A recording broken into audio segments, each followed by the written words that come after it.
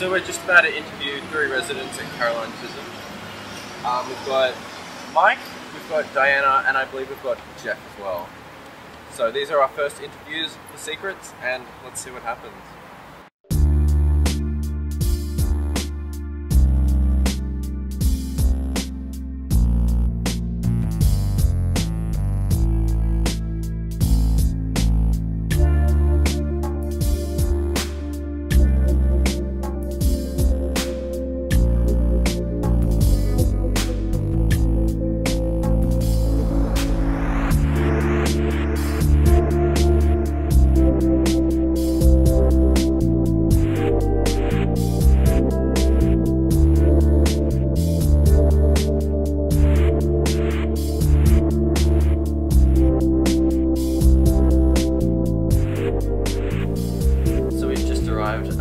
Mike's in there waiting.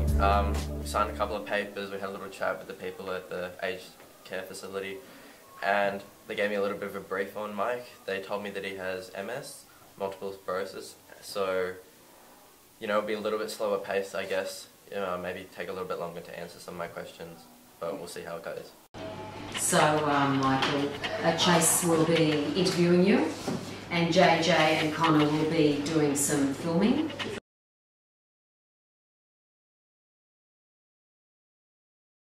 Mike, what was it like being a teenager in your day? Well, you probably remember the 60s. Probably not. Keith Richards said, if you remember the 60s, you weren't really there. In your teenage years, were there any things that you think you were able to get away with that maybe if you grew up today, you may not have been able to get away with?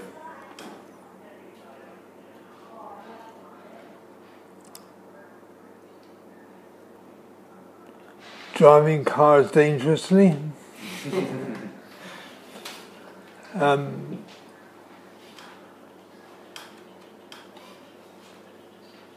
Messing about with chemicals.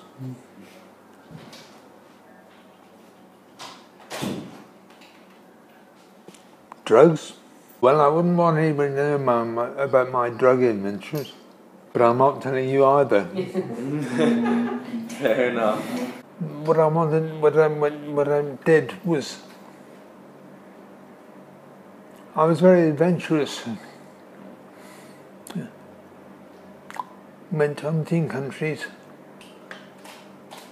did several different jobs. Something that you wish you could tell your past self that you've learned over these years? Seize the day, do what you want. Because tomorrow might be, in my case, a bit different. I've just come out of Mike's interview, and it was quite a nice interview. It was very pleasant.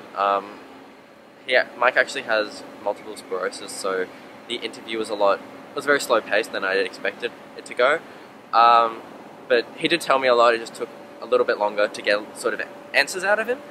But you could really tell that he was getting a little bit frustrated with it, because he really wanted to tell me a lot, but he was very limited in what he could actually verbalize. So, but no, overall it was really good. We got a lot of footage and went for about 40 minutes. That was a pretty good interview.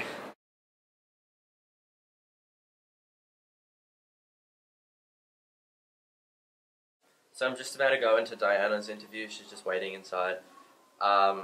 They did give me a bit of a brief as well that I just did with Mike. They said for Diana that she's had a bit of a hard life. They didn't really get into the details, but I'm interested in exploring that a bit, and we'll see what happens, I guess. So Diana, whereabouts did you grow up?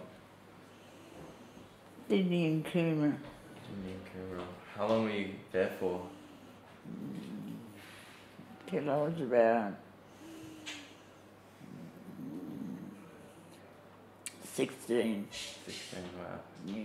So what was it like being a teenager in your day, growing up? I didn't see a lot of it. I was an abused child.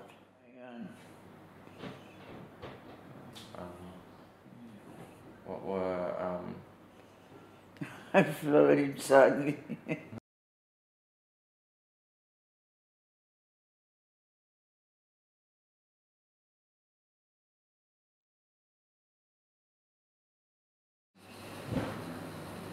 Did you have to hide it at the time? I hid it from my classmates.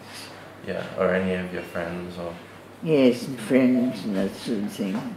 None of them knew what was going on. Did you have any siblings? I had a sister. She was also abused. So you never went to the police to help you? Well, the police have a slightly different attitude now. They tend to be on side with the abused child, whereas in my day they didn't really take too much notice. Did you live with, if you don't mind me asking, both parents? Yes, I lived with both parents. I could seem to run away. I went to street kids and all sorts of people. When I went to street kids, he followed me up there. It was a moment of freedom, something. Yeah. Is freedom something you value? Yes. Yeah. I certainly did. I just came out of Diana's interview. It was a little bit confronting, to be honest. Her story is absolutely insane, and I really wasn't expecting it. So sudden and so abrupt. She was like, I walked in and she was ready to tell me everything that gone on, and I guess I wasn't ready. I guess you could say that. It was a really good interview. I'm really happy with it, but I'm just kind of feeling a bit heavy. It's a lot to kind of take in, and it's one thing sort of like reading about this sort of story on the news, but when they kind of tell you it and you can see the emotions on their face, you kind of feel like you experienced it with them.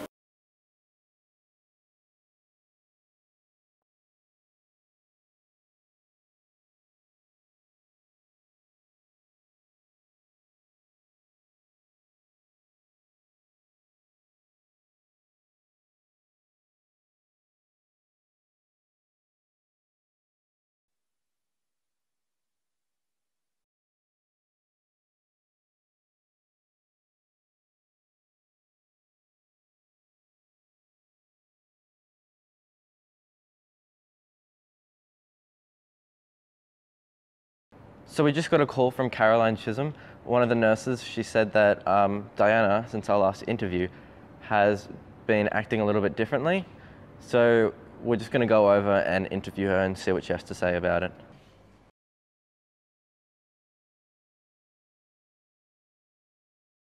So thank you so much for coming today. Thank you. This is just a bit of a follow-up interview from the ones we've been doing with Diana, with Mike, with Jeff, and also Jude, I think her name was? June. Yeah. Yep. So have you observed any sort of change in anything? With Diana, most definitely. She's more focused. It's really hard to say. She's just more into wanting to please with the artwork, and she feels really important and she's special, and yes, so it's beautiful. Yeah, it's great to talk with us. So. Yeah, so it's really good. Yeah, much better. Would you say that she's able to like express these emotions more as a result, or? She's still very closed in, but she will talk a little bit. The more she has opened up was actually with you people. But with nursing staff and other people, she's still very secretive, and so what you have done is great, because you just sort of crack that egg and let her out a little bit. So it's fantastic. So okay, so this particular visit is quite different to our previous visit when we left quite down. Would you agree, Chase? Yeah, it was very different. This one was more, it was about like the positive impact that the whole experience has given, but the last one, it was more, it was a very different sort of tone. We dived into stories about people, things that they didn't want to share with people, things that they did share with us, and at times it was pretty hard to hear. But this was really nice because we were able to see the impact that we were giving on these people, and it was really beautiful to hear. Yeah, I was quite surprised that Diana is so private and hadn't said anything to anyone. So we, in fact, as sort of strangers, know more about her than those people who've been with her for 4 or 5 years in the home. Like, they probably don't know that much at all. Yeah, it was.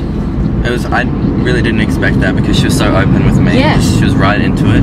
Yeah. And the lady we interviewed today, she basically said that a lot of those things that she told me, she'd never heard before, that she's a very reserved person, has a lot of boundaries, and doesn't really open up to a lot of people. So for her to open up to me, it was just such a blessing. And yeah. It was. And now she has a new lease of life and is painting. Yeah, she's able to let all that stuff she's held in for her whole life through the artwork. It's amazing. And express everything. And yeah. And all we had to do was go there for a little bit, an hour or whatever, that was it. And it's that hour of our time has changed someone's outlook and refreshed their life, really. So it goes to show. Yeah, that's really quite magical, because Lynn said that she was she's now talking a little bit more. She's communicating with her neighbour a lot more. She's participating in clubs and a lot of the events that they have there. Yeah. And that she's noticed a general more of a positive approach to her, and she's very different. She's come out of her shell a lot. And yeah. How did you feel that first visit we had? Oh, each interview really affected me differently, but Diana's was the one that stuck with me. Yeah. Just because of how powerful her story was, and I just felt so incredibly blessed to have that. Yeah. Because not many people get to experience something like that. Not many people get to, talk to someone who has gone through such hardship, and not many people are willing to even tell that story. No. And for me to be able to talk to her about it, and there's just something about talking to someone, the connection, the real human connection is just so much more powerful than just reading about it in an article or hearing it on the news. But if someone tells you the story and you're asking them questions and you see the emotion on their face when they tell you the things that they've been through, it's just it's so powerful, and it's really stuck with me.